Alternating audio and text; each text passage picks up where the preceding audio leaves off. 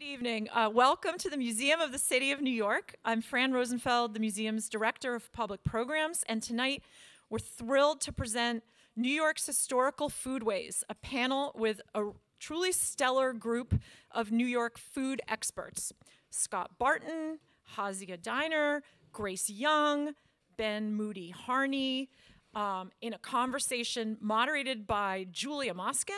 And then we're also going to hear briefly later from cocktail historian Dave Arnold.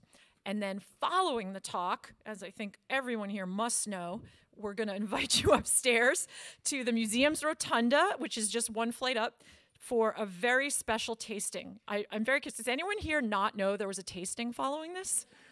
Oh, I see hands. That's crazy. Okay. So this is the very first program in our new Eat Your Heart Out series of talks, tastings, and beyond that accompanies the museum's brand new exhibition, Food in New York, Bigger Than the Plate. And this is up on the first floor. It will be open during the reception. You can't bring anything, any cocktails inside, but it is an exhibition, a beautiful exhibition that explores the city's complex food systems and networks, and is curated by my colleague, Dr. Mancho Lopez, who is with us tonight. Congratulations to Mancho for a gorgeous exhibition opening. And I'm sure he'd be happy to stick around and between Manhattans answer some questions. We're thrilled to be partnering with MoFad, the Museum of Food and Drink, on 5 of our Eat Your Heart Out programs. Are there MoFad members in the house tonight? So shy, but yes, I saw you. I really want to thank MoFad's president, Nazli Parvizi, and their wonderful director of public programs, Sari Kamen, for all their creativity and collaboration in putting on these talks and tastings. You're going to hear from Sari in just a moment, and she'll say a few more words. And I really want to mention 2 upcoming food-related programs before I turn it over to her.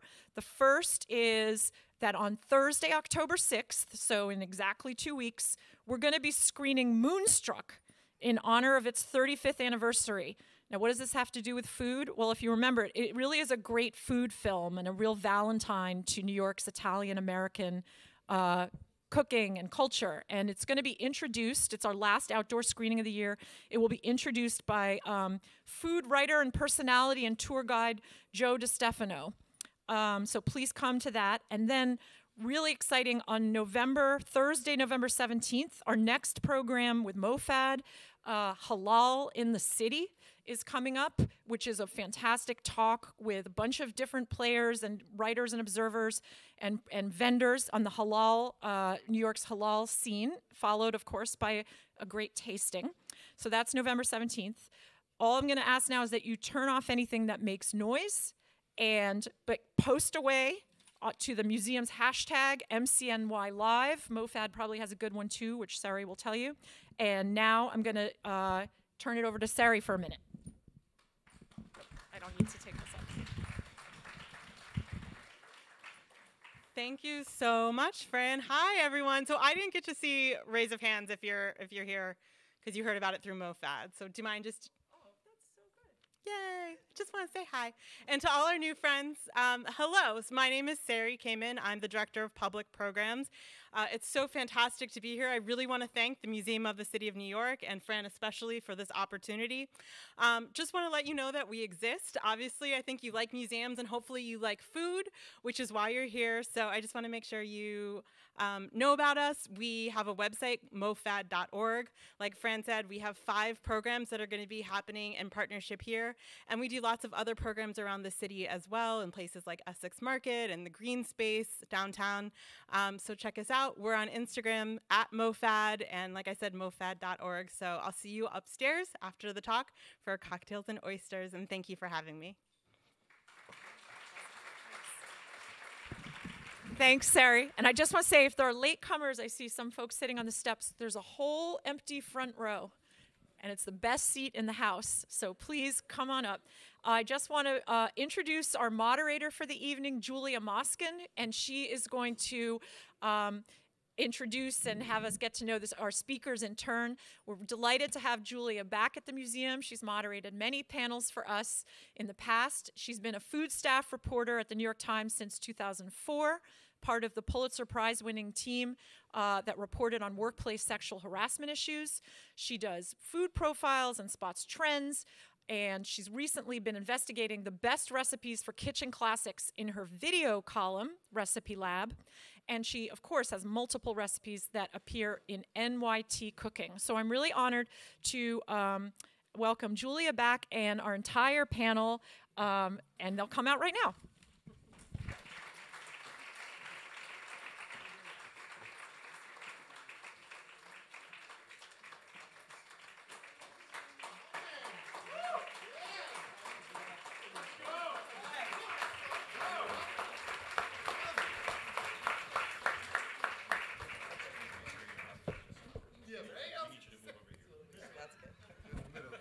Hi, everyone.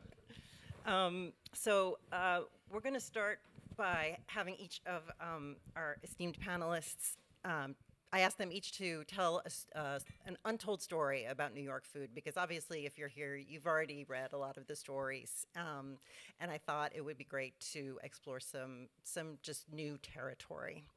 Let's see, Moody, you're going to go first. He's going to have to leave and go take care of the oysters after that, so don't be unnerved if he leaves the stage, and then the rest of us will stay and chat. All right. Introduce yourself first. My name's Moody. I run a oyster cart here in the city called Mother Shuckers. We are all over the city now. We're in Brooklyn.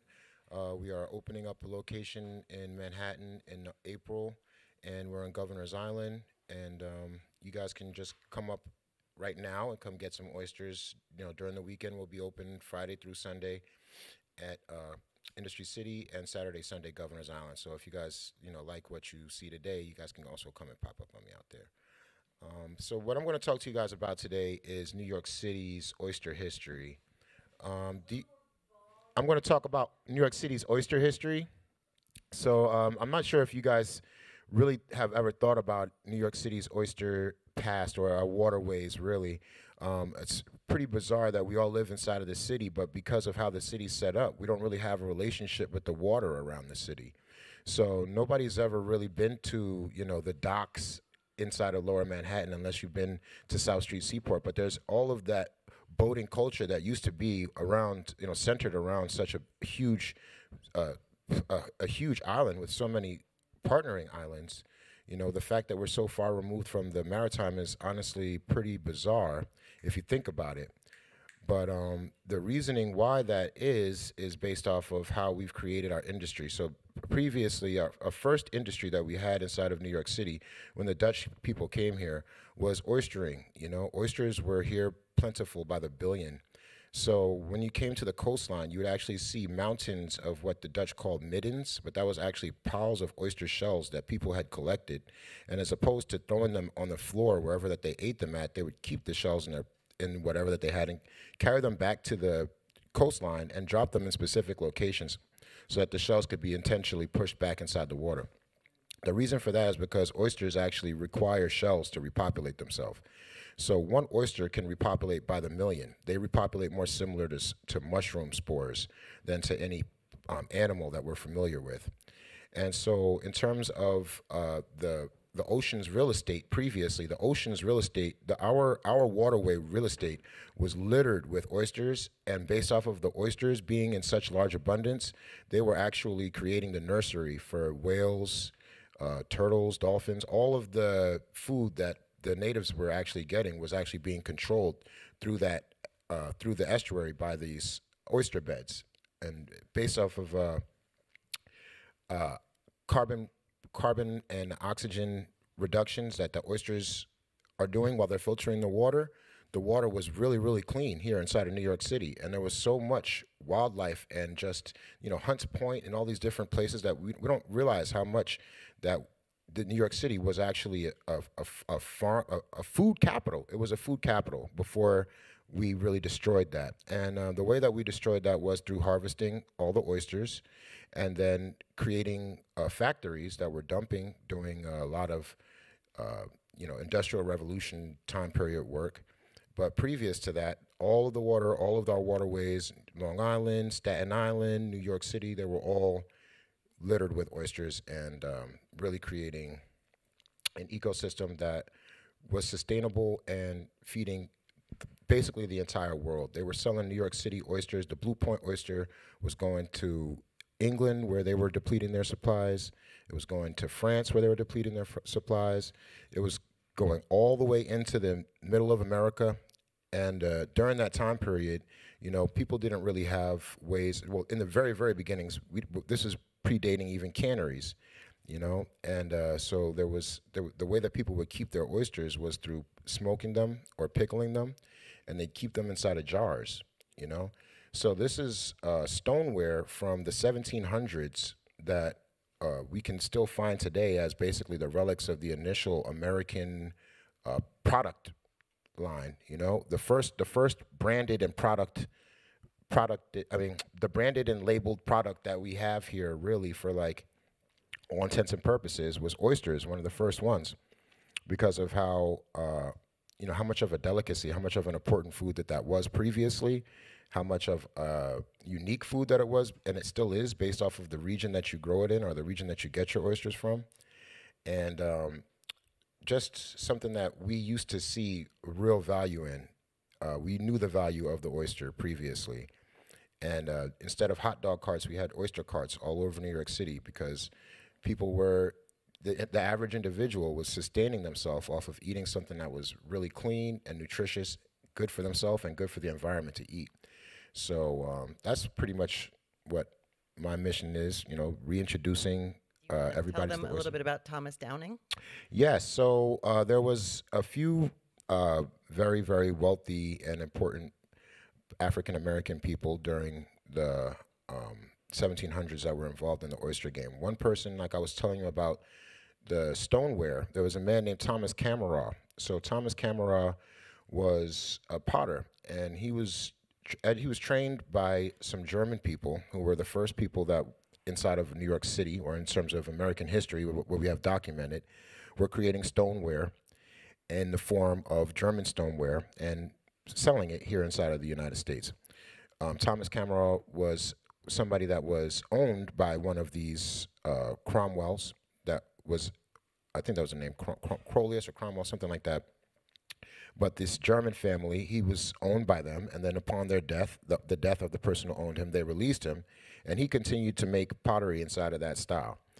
During that time period, Staten Island was just being formed at the same time period. Staten Island was actually an oystering town at the beginning of it. So there was a lot of black people in this area called Sandy Hook that were collecting oysters, and the whole entire lower of Manhattan was also black people that were oystering. There were oystermen that were basically creating their own townships. They were creating their own living situations based off of this economy that was being stirred up by these oysters.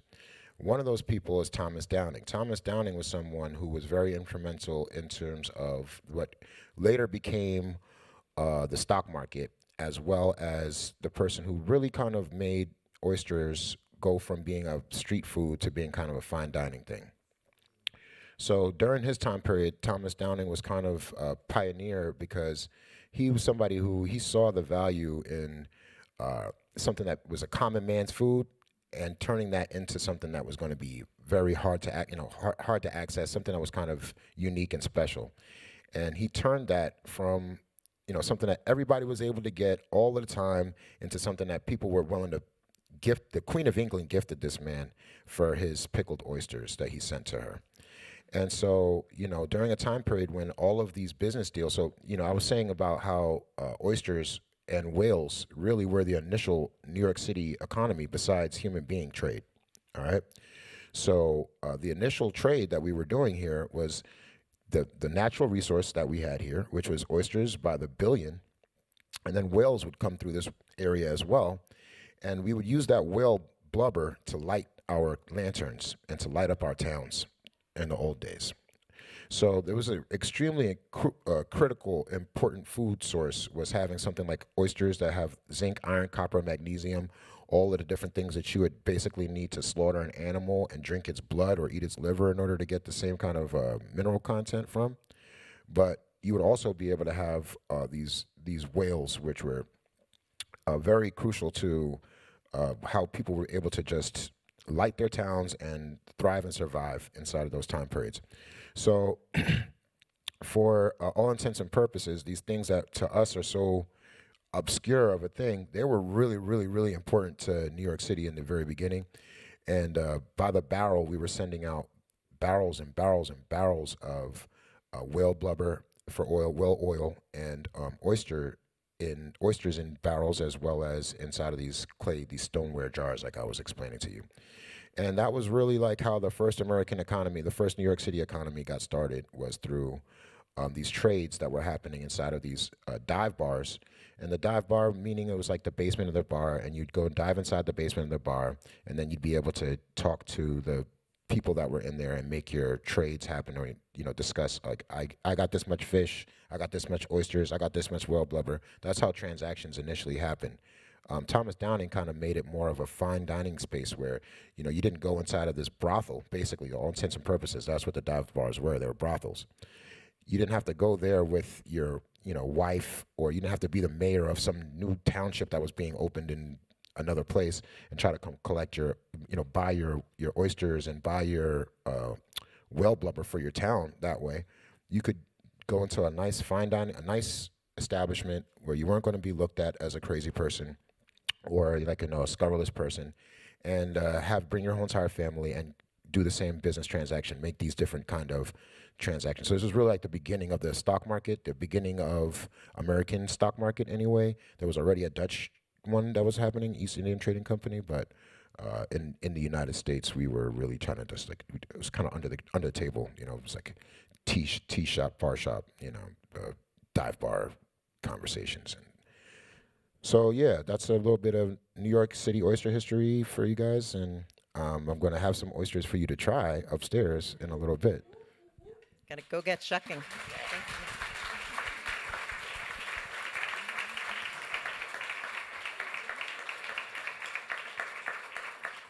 All right, so we'll just work our way back to me. So Grace, introduce yourself, please. I am Grace. Can you hear me? I am Grace Young. I am a Chinese American cookbook author. My books have been about preserving Chinese recipes that are at risk of being lost. My primary focus has been writing my family's recipes. I come from a Cantonese background. I've done a lot of work about woks and preserving the tradition of stir frying. And in the last few years during the pandemic, I have shifted my focus to trying to preserve and protect Manhattan's Chinatown and now Chinatowns all across the United States and AAPI mom and pop businesses because of all the anti-Asian hate crimes. The untold story that I want to share with you today is in 1915, there was a court case which granted a Chinese restaurant owner the status of being a merchant. And this is very, very important because from the time the Chinese arrived in America, they faced enormous discrimination. The Chinese first came, of course, to work in the gold mines, and then they were brought in as cheap labor by the Americans to work on the railroads. And they very much wanted the Chinese to come, but once the Chinese came, there was no way that people wanted the Chinese to integrate with American society. And in the just immediately there was so much discrimination and animosity and hatred for the Chinese. They were attacked, they were lynched, there were anti-Chinese riots. And it culminates in 1882 with the Chinese Exclusion Act, which is the only time in American history that there has been an immigration law passed to bar a specific race or ethnicity. And from that point, Chinese people could not come into the United States. But in 1915, there was a case where a Chinese restaurant owner was given merchant status. And by merchant status, that meant that he could come in and out of the country, and he could also bring in relatives. So it was a way to sidestep this Exclusion Act. And this is very, very important because in 1895 in New York City, I believe there were 5 or 6 Chinese restaurants. And by 1905, there were possibly 100. But after this court case, there were suddenly 4 times the amount of Chinese restaurants, and they brought in $87 million of revenue. And by 10 years later, by 1930, the number of Chinese restaurants had doubled, and they were bringing in $150 million. So this was a way that the Chinese could actually, as I said, sidestep the Exclusion Act and bring in family and friends, but it also gave them an ability to finally earn a living. At that point, the only way that you can make a living in America for the Chinese was laundry or restaurant work. And to attain the merchant status, you couldn't just open a restaurant. You had to open up a high-quality restaurant. And this enabled Chinese, not just in New York City, but across the United States. There were chop suey parlors that opened in small towns and cities. So this is a very, very important change for New York City food. And so Chinese people, I assume, were not allowed to own businesses of any kind until then. I think they could own laundries, but they could not integrate into any other area of American life. And I read in some of Moody's work that one of the reasons that so many of the oyster men were black was because black men couldn't own their own businesses at that time, of course, in New York. And so, like many other people who started with the street carts, and they were hugely important. Yeah, and so between this court ruling and the fact that there was suddenly a chop suey craze in America that happens towards the end of the 1890s into the 1920s or so, there was just this flourishing of chop suey restaurants that go right through the United States.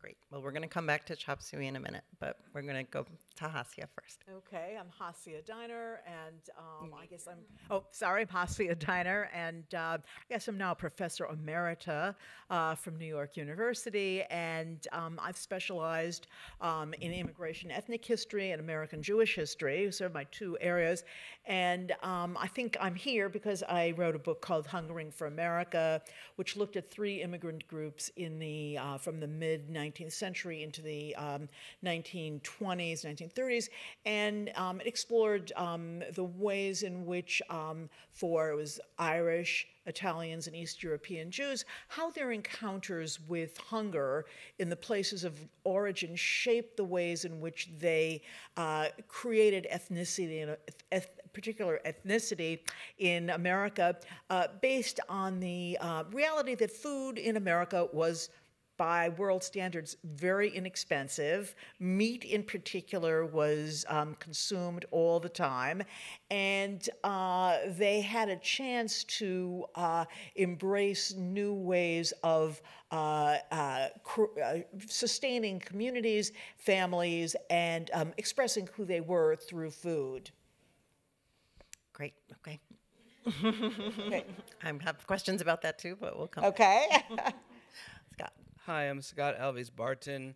I've recently moved from New York to Indiana and teaching at Notre Dame University, and my work mostly has been in northeastern Brazil, looking at the intersection of sacred and secular foodways in Afro-Brazilian communities, but I've done some work here in New York in various aspects of African-American, African diasporic history. And the piece I wanted to talk about is not related to who we know today, like Marcus Samuelson, or people we may have known like Edna Lewis or Cleo Johns or Norma Shirley, earlier African-American chefs. in the city who made a name for themselves and for the cuisine of the diaspora, but people we don't really know. And I'm specifically thinking about, depending on if you're Christian, what you may call the Festival of the Divine Spirit, the Festival of the Holy Ghost, or Corpus Christi. That's usually the last week of May. When this was a Dutch community, it was called, the common term was Pinkster. And Pinkster was a holiday that went on for about a week, more or less. And it's unique. I'm going to read a little bit too because I want to get it right. But it's unique in that as a celebration of the Holy Spirit, the third part of the Trinity, it became not just a Dutch holiday, but became an Afro-Dutch holiday, and the African slaves took it over. And as Moody was saying, there's so much about the labor that is across all of our work that is often unseen and not about the celebrities that we laud today. And Pinkster, what was interesting to me is from something I'll read in a minute, from 1826. It went through the 18th, 19th century, and probably a little bit in the 17th. And it was ultimately outlawed because they saw it as being insurrectionist. We could think of Pinkster as a prototypical Juneteenth, though it happens earlier in the year.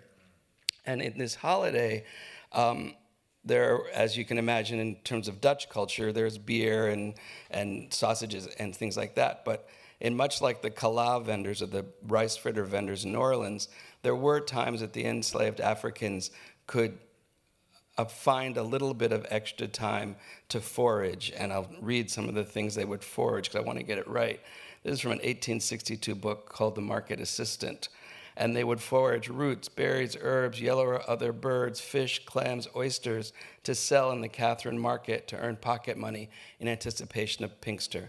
So they're coming from what we now call Queens, at that time was called Long Island, and coming across into lower Manhattan to make a little bit of extra money to celebrate Pinkster. And at Pinkster, they're making gingerbread, they're dyeing and selling boiled eggs, fruits, cakes, cheeses, crackers, apple toddies, of course, waffles for the Dutch, roasting chickens, vegetable stews, black beans, and fried sweet potatoes, among other things.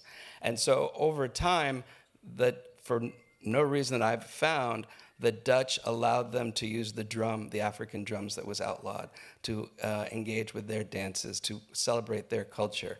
Native Americans started to surround the Pinkster celebration to see what the Africans were doing alongside the Dutch. And it was at that point that Albany saw that the people who were not European-born could be coming together and be insurrectionists and put the kibosh on Pinkster. In the last 20 years, scholars have been studying it a long time, but particularly this year, for the first time in the Old Dutch Church near Poughkeepsie, they had a full-on Pinkster celebration in the Dutch church with the Pinkster players and a week of food and celebration. I encourage you at the end of May next year to look for it. It's a very interesting holiday that's all about food and African American culture and Afro-Dutch culture. I had never heard of that before yesterday. Boom. Well, I feel like let's try to put you all together at first to talk about chop suey. Grace, can you define for us really what it is? I mean, I would say we probably all know that it's not authentic. Chinese food, obviously, authentic is a very charged term in food these days, but what is it? So chop suey, maybe we should start with where it possibly began. There are two different stories about its origins. Some people say that in San Francisco's Chinatown, some Americans were coming through Chinatown late at night, and they stopped at a restaurant and they wanted to eat something, and the cook said, no, close, no more food, and they begged him, and he put together a dish with just sort of leftovers. And they thought it was delicious, and when they asked him, what do you call this, he said chop suey. So the first Chinese that came to America were Cantonese. There is a term in Cantonese, zap suey, which means leftovers, odds and ends. So it's possible that he said zap suey and they heard chop suey. But that story is, Who knows? We don't know. Then there's another story that there's a very, very famous Chinese diplomat named Li Hongchang, and he came to America in 1896. He was in New York. He was staying at the Waldorf Astoria, and apparently at one point he got very tired of American food and asked his cook to make something. And the American press was really following his story because he was such a respected diplomat. And they asked what he had eaten, and it was, again, someone said, chop suey. And the American press covered it, and Chinese restaurants that were struggling at the time took advantage of this publicity to say, we are serving Li Hongchang chop suey. So then there are these stories that there were American, so there has been so much animosity against the Chinese. You know, they were forced to live in Chinatowns because, as I said, Americans did not want them to live near them. And so they were slums and ghettos that they were forced, that became Chinatown. And in these areas, in the 1870s, 80s, there were adventurous Americans called bohemians, you know, hipsters, who ventured into Chinatown and was very curious about the food. And if you understand New York at this period, apparently only the wealthy went to restaurants, that ordinary people didn't have the money to go to a restaurant. Yet in Chinatown, you could have a meal that was very inexpensive, and people really liked the taste of chop suey. Now, what is chop suey?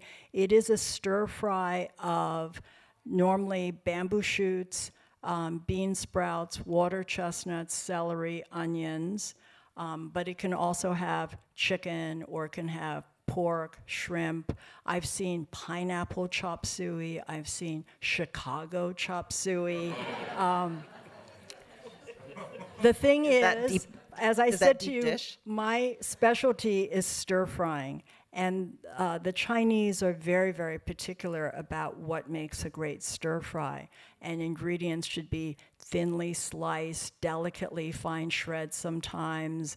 It should be seasoned with a little bit of ginger or garlic or scallions, you know, to punch up the flavors. When you stir fry chicken, beef, pork, you must marinate it so that the meat is tender. But chop suey, when they made it, I've looked at so many different cookbooks in the 1920s, and the recipes are terrifying. Sometimes the recipe says that you start with just a pan with oil, and then you just start cooking onions, bean sprout, and the cheapest vegetables possible. You know, the realm of incredible Chinese vegetables that you could possibly cook, you know, from snow peas to snow pea shoots to Chinese broccoli, but these are only the cheapest, right? Onion, celery, sometimes water chestnuts, and they didn't season it with ginger.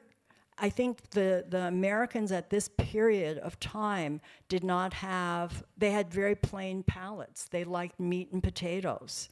And so cooking the vegetables, they would just eat, they would add slices of chicken, beef, pork that hadn't been marinated, and thick slices. And then at the very end, they add a slurry because the American taste was they liked gravy or sauce. So they would put together a sauce made with cornstarch and probably broth or water, or sometimes soy sauce, not all the time. So there are chop suey dishes that are made that don't have soy sauce at all. And there's no ginger, there's no pronounced Chinese flavoring at all. And that was it. So for the Chinese who had been struggling to make a living, who had not been permitted into the workforce, that you could suddenly make this awful dish that didn't require any skills, and there was a craze. Like people they had to have their chop suey once or twice a week, and the New York Times writes about the fact that people have these addictions for chop suey and they must have it. That sounds like an possible opium racist reference, but okay. So Scott, I know that your work obviously overlaps with this. You were talking about in the 1910s and the 1920s, in what people think of as the Harlem Renaissance, that chop suey joints were really popular then. So it's really interesting. If you know, in the early days of the Harlem Renaissance, when we look at the restaurants and jazz clubs, there is a strict dividing line. Broadly, those that are black-owned and those that are not. And the ones that are not black-owned are often owned by people allegedly with mafia connections and non-black owners who have some kind of money. And the ones you know that are like that are the Savoy Ballroom and the Cotton Club. Whereas Minton's, where Bebop was born, is a black-owned club. So the food that we'd see at Minton's would be the food that people don't want today, hog maws and chitlins, not fried chicken and ribs. Maybe they had those too, but really subsistence level food, because as Grace just said nicely, that people didn't really have the money to go out to eat, so you're really eating things that would be second cuts, etc. But you had quote unquote continental food at the Savoy and Cotton Club and other clubs of that ilk. My dad worked at some of those, in fact. But blacks couldn't go to them. Duke Ellington, Count Basie performed, but blacks couldn't go. And the big dish was chop suey. And that made it seem that you were cosmopolitan. And unfortunately, there are not a lot of menus from these places during the Renaissance in the clubs in Harlem. There's a few at the Schomburg and a few at the New York Public Library's menu collection that Rebecca Fetterman manages, and she's a great scholar that you should all check out. But what we can see, there are existent menus, the little bit that we have, featured chop suey and put it kind of front and center, like we've arrived, we have chop suey. And Hasia, obviously, in your work on Jewish immigration, Chinese food is a great bond and a great bridge from one culture to another. But of course, the question of kosher was a very new one for Jewish immigrants who lived here, whether to eat Chinese food or not. So Okay, let's just talk about that. Okay, it's a fabulous topic. It's a great connection. Why and how this Jewish attraction for Chinese food develops and what sustains us is still in the process of really being studied. And there's certainly anthropologists who've come up with what I would call cute answers, like the pork or the shrimp was very finely chopped up, so one wouldn't exactly see the offending item. The fact that these Chinese restaurants or chop suey joints were open on Sundays when everything else was closed is another possible answer. But I think what's much more important, although again there are scholars working on that right now, is the fact that this was noticed so early as a phenomenon. And so there are articles in English language Jewish magazines from the late 1880s and 1890s warning readers, saying, don't be fooled, the food is not kosher. And they went on to say that there were rumors that the chicken that was used in Chinese restaurants were kosher slaughtered, and so therefore it was okay to eat it. And the editorial in the American Hebrew said, avoid it. It is not. It's not acceptable. But clearly nobody listened. And by the 1920s, it is such a kind of institution or practice among American Jews, immigrants, the children of immigrants, that Sunday was a time to go and get Chinese food. And one of the Yiddish newspapers has a slightly tongue-in-cheek feature article called "The War Between Gefilte Fish and chop suey, and lamenting the passing of kind of commitment to what they defined as traditional food, to this, and here I think in part is the explanation, this really American food. In other words, rather than associating it with some foreign culture, it was American. And the idea of American consumption was novelty and the ability of ordinary people to eat what they wanted and to not feel the opprobrium of community officials telling them you can't eat it.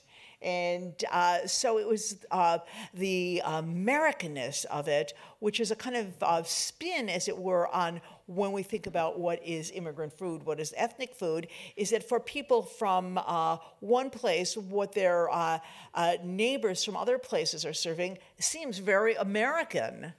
Okay, having come from places with quite homogenous food cultures and with relatively limited choices, America was a place where one could have almost anything. And so the most American thing was chop suey. Okay, and so I think that it gives us a kind of peek into the idea of immigrants from all sorts of places coming to the United States and seeing it, having the opportunity to create food practices which were utterly new and unknown, and it to them symbolized the idea that they were no longer constricted or bound by the constraints of the what had been tradition. They might, in their own homes, still keep kosher, for example, but going out, okay, and going out for Chinese was a very different matter. I guess I'm just going to ask one more question, and then we'll have time to take a few questions from the audience, but not many because your oysters are probably waiting. I mean, Grace, do you think overall was chop suey a good thing or not a good thing for the Chinese community? So I would say as a child, the moment I heard the word chop suey, I think I was in a cafeteria and somebody said, "Oh, they're serving chop suey today. You must eat that." And as a child, I already cringed. Just the sound of the word chop suey, and I knew that I didn't want any part of it. And when I saw what it looked like, it was disgusting to me. And over the years, I have always just steered clear of chop suey. I never tasted chop suey until I was writing my book, Stir Frying to the Sky's Edge, and I attended an event that served chop suey. And of course, I wasn't impressed.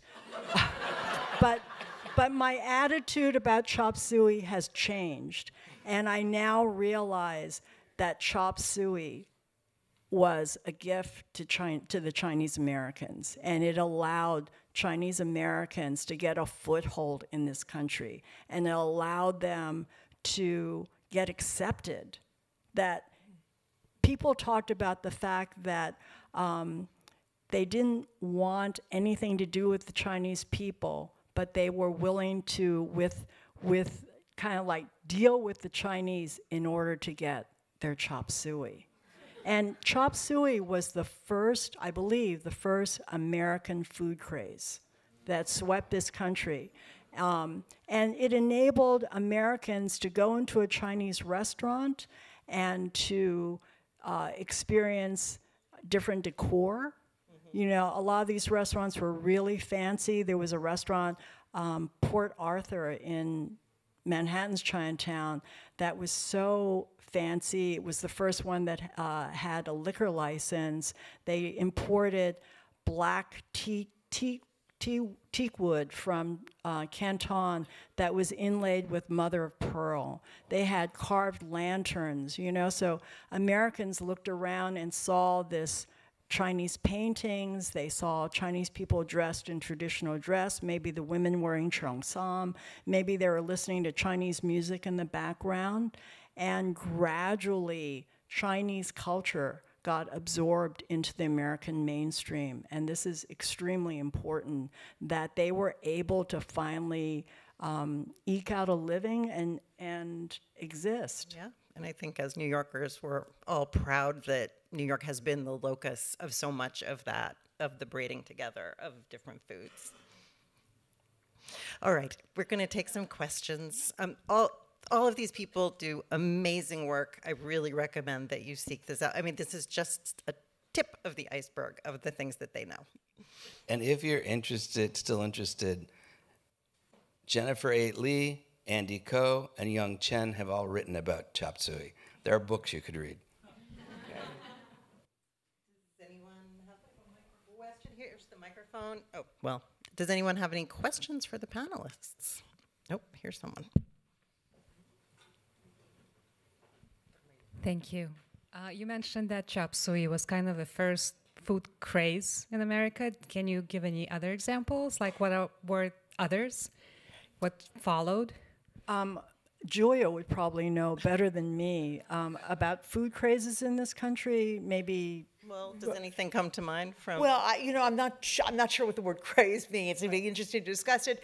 But certainly, if we think about in a kind of broader term, the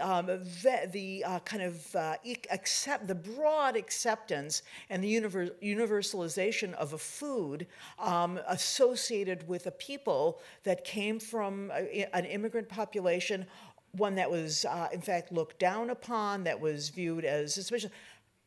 Pizza. And it's probably the most widely eaten food in the United States. In the world. In the world, thank you. And what we understand to be pizza bears close to no resemblance, okay, to its original dish in Naples. Okay, but it doesn't matter. And again, I think it's a question of, was it good or bad? It was, in a way, the kind of calling card for Italians. We're giving this to you. Without us, you would have never had that. And so for people who, again, were the objects of such venom and such kind of heinous language, and some of them are lynched also, to be able to have given that to Americans is a kind of statement of, if you are what you eat and you eat pizza, okay, we've made you what you are. Scott, are there any examples from your work? I'm thinking of how fried chicken became American. Yeah, I would say that's the most obvious one out of African American culture would be fried chicken. Which, if you read Edna Lewis, she says she only fried chicken in the spring when it was young chicken. And if you have young chicken, it's very sweet as though it's sugared. And she treated it as a seasonal product. But it's so ubiquitous now, people don't really, it's really about the crunch. It's not about the chicken almost. And that whole war that happened with Popeyes and the other one, no, the one I don't... Chick-fil-A. Thank you. I don't like to name that name. Right.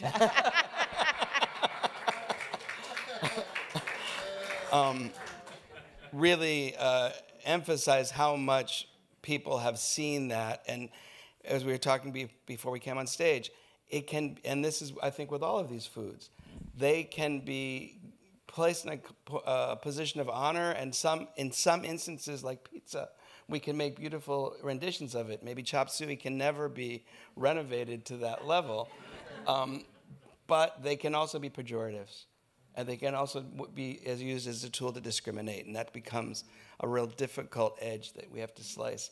And I just want to say two things to you, Hasia. She made a statement that I think is very important.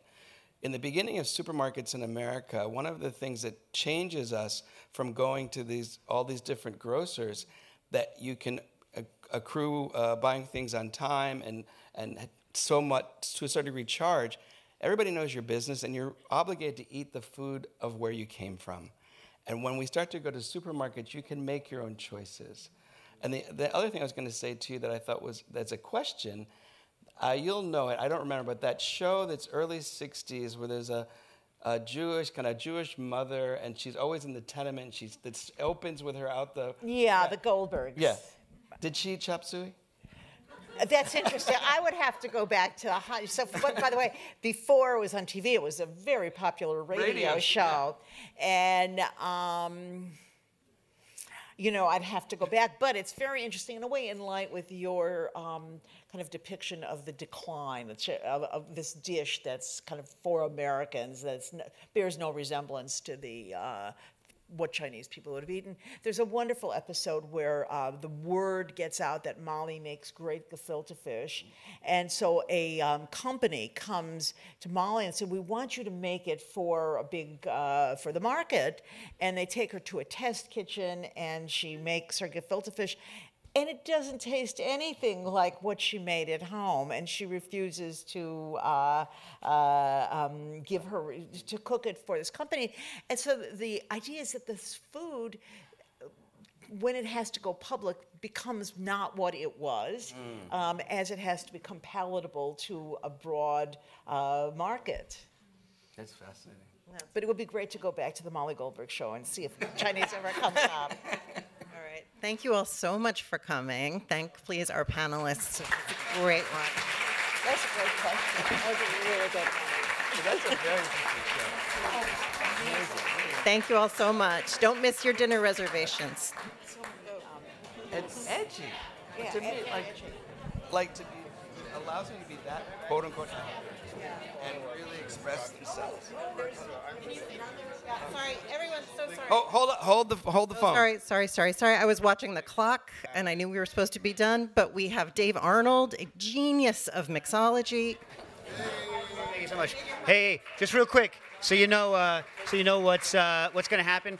So they wanted to do New York history. Normally I'm a tech guy, but they asked me to do history. Fine, good.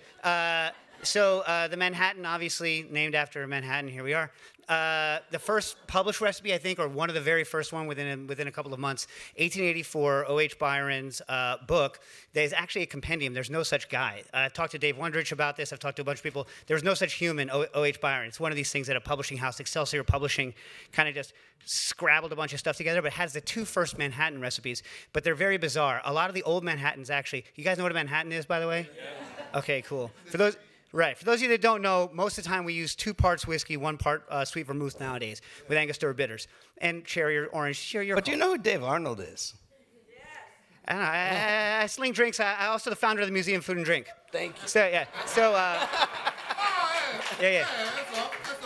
So in the old days, like in the 1880s, when the Manhattan was brand new, they had a lot more vermouth in them because vermouth cocktails were a huge thing. And so the 2 recipes we have, one of them super bizarre. It actually uses dry vermouth, which I thought was going to be nasty because I hate the perfect Manhattan. I think it's it's one of those oxymorons. It's like Greenland. You know what I mean? But it's all dry vermouth, and it's 2 parts dry vermouth to 1 part whiskey. And I was like, I'm going to hate it. I actually enjoy it. So we have that. And there's also a 1-to-1, and we're using Martini and Rossi because it was one of the first vermouths in. I don't know if it tastes like it did back then, but it was one of the first vermouths in. The dry we're using is Noy Prat, also one of the first vermouths in. So we have a 1-to-1 with Martini and Rossi, a 2 vermouth to 1 up there, and then we have a little bit of a more modern one so you can just compare. And that one, of course, we're going to put a cherry in. Good? Good? All right, thank you.